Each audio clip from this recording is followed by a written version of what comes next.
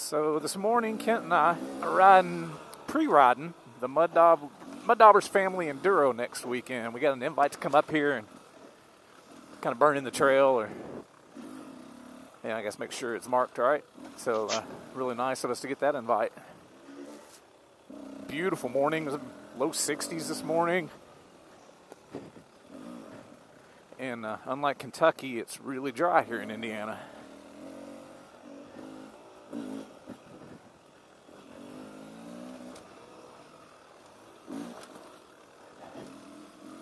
Unfortunately, eastern Kentucky is devastated with floods right now.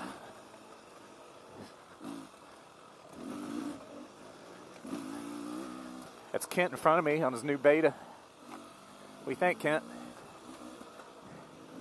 About the Beta or the trail? The Beta? Are you kidding?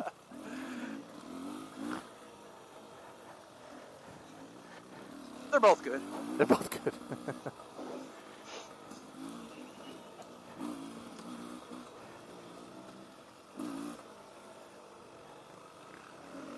This section of trail doesn't need much burning in, though. No. Of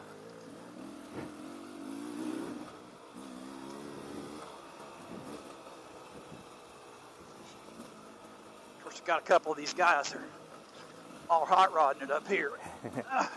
We'll see how they're doing at about 60 miles.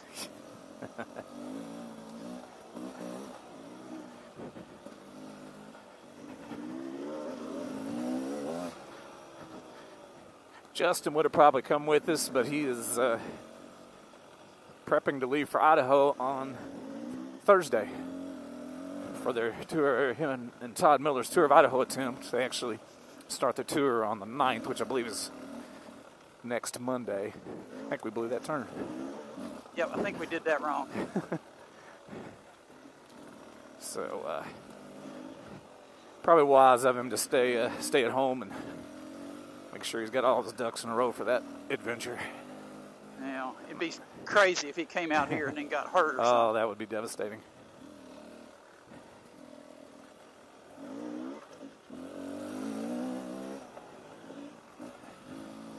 Oh, Jeff's starting to pressure me. I can feel it. Makes me nervous. No. Makes me nervous.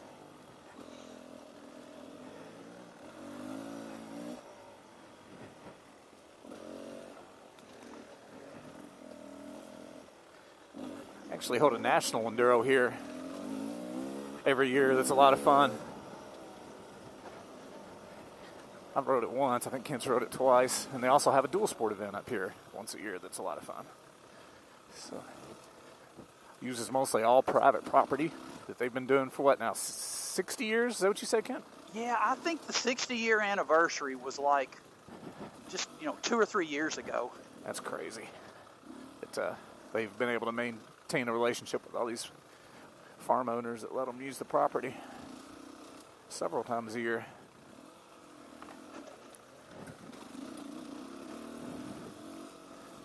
So what we're doing this morning, we're running a 20-mile loop, and the way I understand it, that's the family enduro part of it. And then after lunch, we're going to go out and do another loop that's the dual sport loop.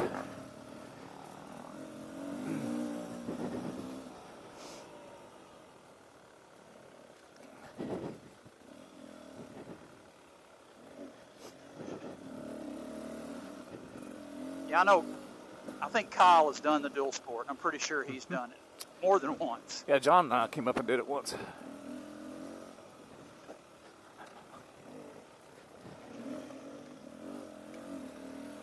Now see, I felt this thing hit the locks. Hit the what? Hit the steering locks. You're kidding. Feel it all the time.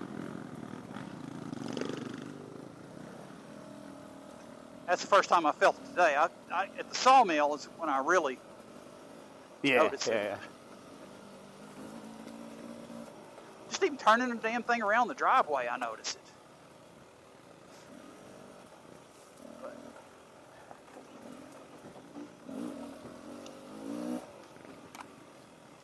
Just have to use that Bill Dart front wheel sort of locking it up, swinging the back end over. Routine. Him and Ross laid on me.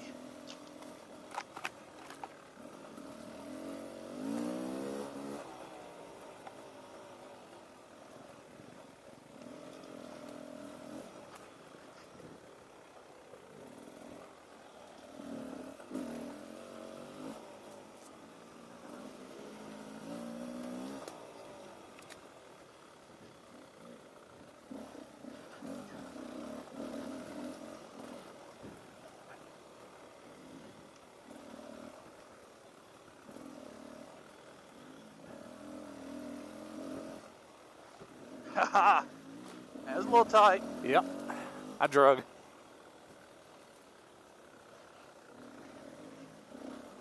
I'm a quarter of an inch wider than my YZs.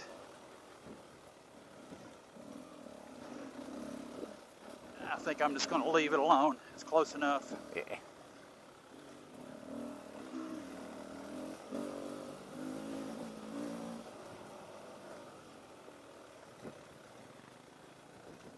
I'll tell you, these guys definitely make good use of, I mean, look, we got a field on either side of us. Mm-hmm. Yeah. And, you know, this probably isn't 20 foot wide. Yeah.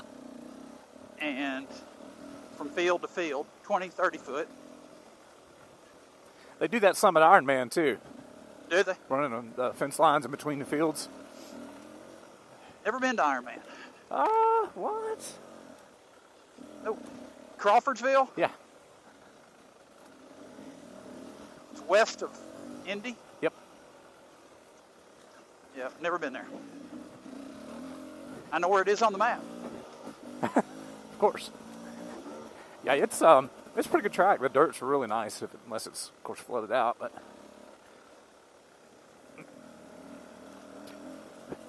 believe it or not, it's got big hills.